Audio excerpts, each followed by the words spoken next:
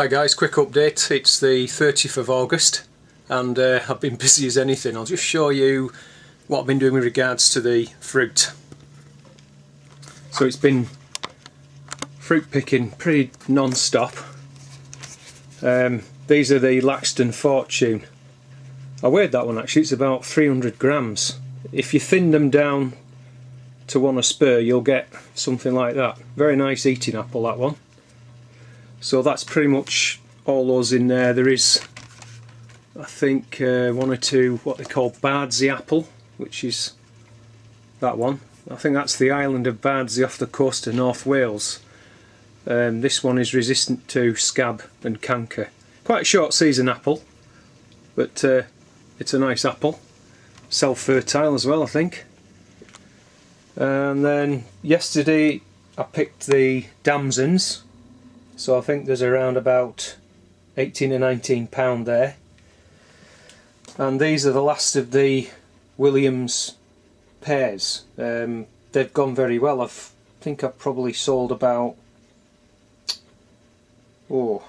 70 pound of those. I pressed 50 pound for juice. And there's still probably about 20 odd pound of the Concord, which assumably will ripen in the next 2 or 3 weeks there, slightly later. We're back to the Atlantic weather systems again, and we've had some quite strong winds. I don't know if you can make that out.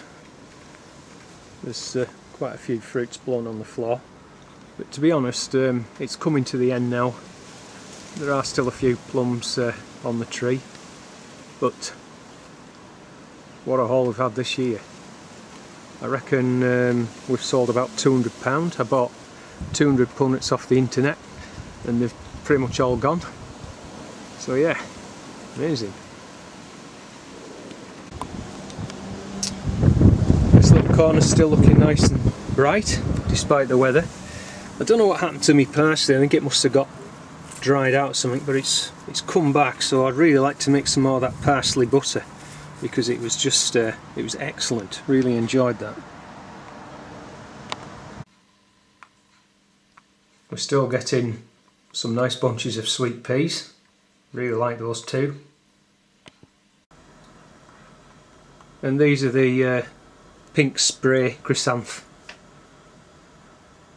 They're really nice, those. I like them. Wife's favourite actually. So the cucumbers are finished now. I took plants out yesterday and that's the last of them. I think there's about £7 there. So I'll have to see if I can maybe do some pickling, pickle them, or lacto fermentation, something like that. Crimson Crush are still going strong, and again I'm just making another pan of ratatouille. And I've skinned a few extra, we just like them fried with olive oil for lunch or something, with some bacon and that. Really nice. And here we keep these in the hallway, which is north facing, so it's the sort of coolest part of the house. But this is pretty much going to be the last basket of plums. Like I said, it's been an awesome crop this year despite all the difficulties with the weather and pests. Morning guys, 2nd of September. It's my brother's 60th birthday today. He's a professor of biochemistry in Manchester. Anyway, I'll show you the plum tree. Spin you around. So the plum harvest is pretty much finished now. There's an odd fruit or two still left on the tree, but what I want to do is get in and start pruning it.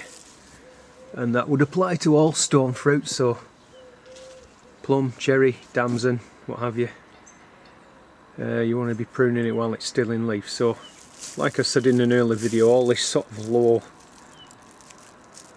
canopy, I want to get rid of that really.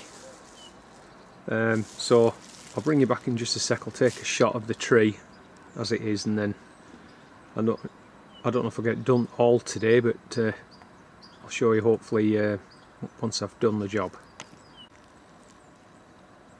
Okay, so that's the trees we're looking at it now. I don't want to remove any of those top.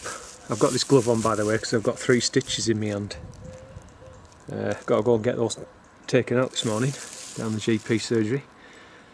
Anyway, as I was saying, I don't want to take any of that top stuff off, because the idea would be that next year, hopefully, they'll be full of blossom, and then when the fruit sets, the fruit will, the weight of the fruit will bring them down. So that's the idea. That's why I'm not going to remove them. So it's more the lower portions and try to open up the canopy a little bit. Anyway, as I say, that's as it looks now. Okay guys, there's the tree after the pruning. I've taken a lot of material off. I'm hoping you can see the difference between the shot before the pruning and now. I'll just show you the pile of material that I've removed. It's a huge pile. Unfortunately, my neighbour said he's going to burn it for me, so that saved me a massive job.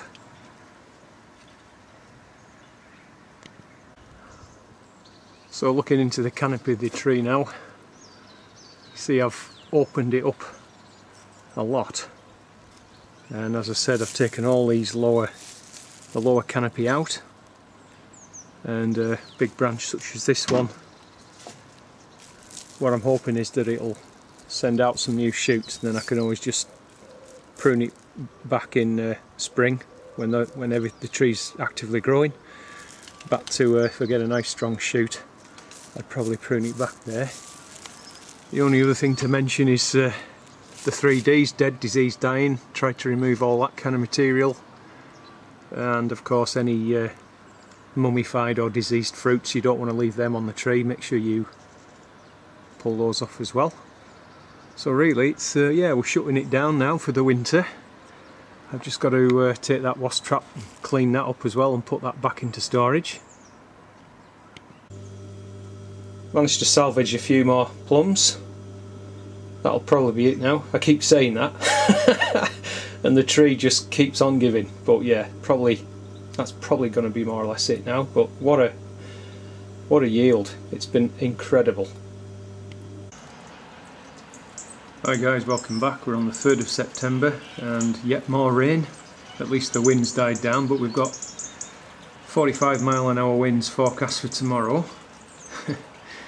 Anyway, I'll show you what I'm on with today. So on these wet days, it's the thing we can be doing is getting on with these pickling onions.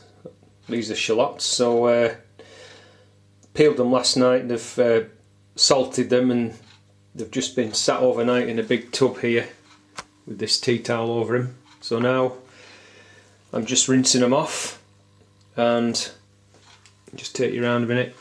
In here we've just got distilled vinegar, so white vinegar. You could use malt vinegar, no problem. And we've got whole black peppercorns, some cumin seeds, and some chili flakes, and about 100 grams of sugar. So there's about 1 litre of vinegar in there. And I brought that to the boil, and I'm just going to leave it now to infuse and then just kind of cool down. So what I'll do is, while that's cooling and infusing, we'll get these rinsed off, drained and pat them dry. We'll get some jars sterilised, pack them into the jars, and all we've got to do is pour that vinegar solution on and put them into a dark cupboard for a few weeks. So I'll bring you back.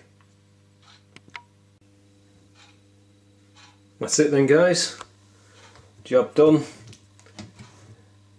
5 big jars of pickles, so I'm happy with that. It's been a good job this morning to get that done while it's been raining. In the interim, while the vinegar was cooling, I went and removed all the wasp traps from the fruit trees, cleaned them all out, ready to be stored away for use again next year. So even despite the weather, we've still managed to get on and do some good jobs. So these will go under we've got a kind of under the stairs cupboard thing. It's cool and dark under there, so I'll put those under there now for a few weeks, and maybe I don't know, 6 to 7 weeks, we'll try one, see how they do. See you later.